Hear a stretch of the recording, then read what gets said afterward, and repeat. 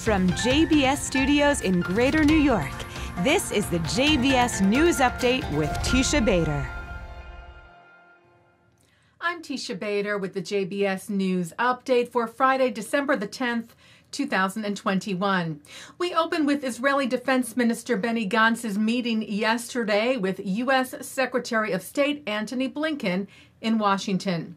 Gantz wrote, after the sit-down, we touched on challenges and opportunities of common strategic importance, including the growing threat of Iranian nuclear and hegemonic aspirations vis-a-vis opportunities to expand peace and normalization in the region. During the meeting, Gantz tweeted, Secretary Blinken and I emphasized that while the threats to our security and our way of life continue to increase around us, one thing remains constant: the unbreakable bond between the U.S. and Israel. Blinken said of the meeting, we had a fruitful discussion about the U.S. commitment to Israeli security, regional challenges, and improving the lives of Israelis and Palestinians alike. Israel's Minister of Agriculture, Oded Forer, was also in Washington recently, where he met with Vice President of the World Bank, Jürgen Vogel, on creating an innovation center for desert agriculture in Israel's Negev. Also meeting with U.S. Deputy Secretary of Agriculture, Dr. Jewel Bronow, on issues like global warming and food security. Forer also signed a memorandum of understanding with the University of Maryland and the Baltimore Marine Research Institute on collaborating on aquaculture, producing food from the sea. Forer stopped in New York City as well, joined by Israel's Deputy Consul General in New York, Yisrael Nitzan, who shared photos from the Union Square Green Market, where he tweeted, we heard from the environmental nonprofit Grow NYC about their work in promoting environmental education and sustainability.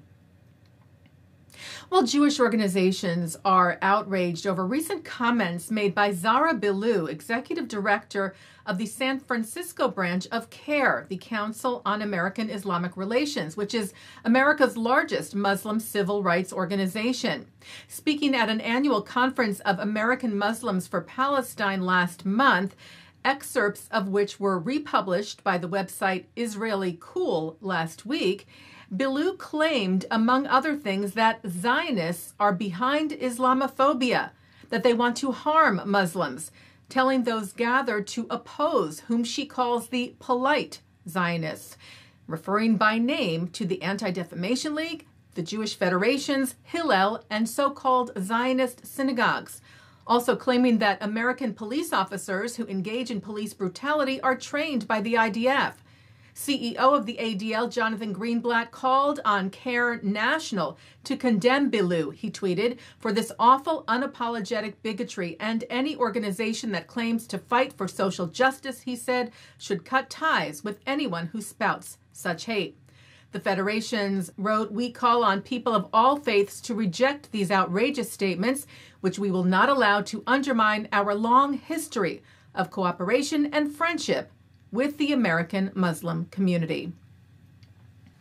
Israel and Morocco last night celebrated the first anniversary of the country's renewed ties under the Abraham Accords. Envoys Michael Herzog and Princess Lala Jumala led a special event in Washington to mark the milestone. Herzog saying, our partnership is about peace and advancement and will spread good in the region. Together, he said, we can advance a joint vision of a stable, thriving, and peaceful Middle East. Jumala spoke of her country's brave step to renew diplomatic relations with Israel, opening, she said, new paths for cooperation. Taking a look at our programming for tonight on JBS for Friday, December the 10th, live Shabbat services are coming up from New York City's Central Synagogue, followed by Shabbat services from the Hampton Synagogue. At 8:30, Israelis in concert. At 9, the film Deadly Honor, which examines the phenomenon of honor killings. At 10, meet the heroic women who are keeping Israel safe on FIDF Live. At 10:30, a replay from the Hampton Synagogue services, followed by a replay from Central Synagogue. And coming up next, a look at this week's Torah Portion. And that's the JBS News Update for Friday, December the 10th, 2021. I'm Teisha Bader. I will be off this coming Monday. Micah Halpern will be filling in. Stay healthy, stay well, and Shabbat Shalom.